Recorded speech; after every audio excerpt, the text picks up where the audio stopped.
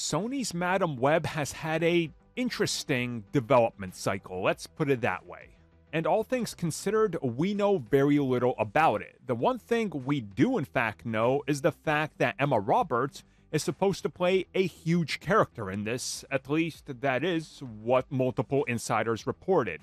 Now the actress has an update on us, and in regards to the entire Sony Spider-Man universe, as they call it, and there's some interesting info here that I think is definitely worth talking about. So from what I have personally seen, Emma Roberts is a pretty talented actress, all things considered. And recently, hyping up upcoming projects, she was asked about the upcoming Sony Madam Web film and what she could reveal. And she said, for one, there's been a lot of confusion. Her character is not a superhero. She's 100% not a superhero.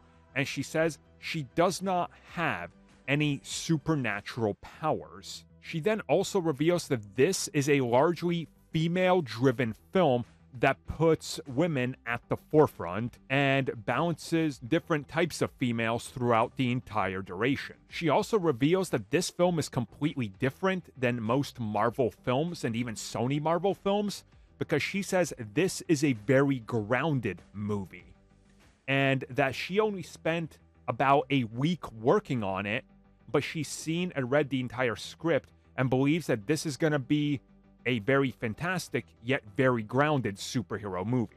Now, if we just take all this and try to figure out what she's saying, and if we combine it with some previous reports, I think it kind of confirms that she is playing Mary Parker. And the fact that we saw some set photos that lead us in that direction, I think is more confirmation than anything. But the thing that's worrying a lot of people is that she's saying it's a very grounded film.